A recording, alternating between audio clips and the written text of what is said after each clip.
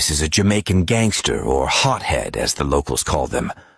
As you can see from his posture and his striking resemblance to the Australian iguana, you can tell this is a real Jamaican hothead.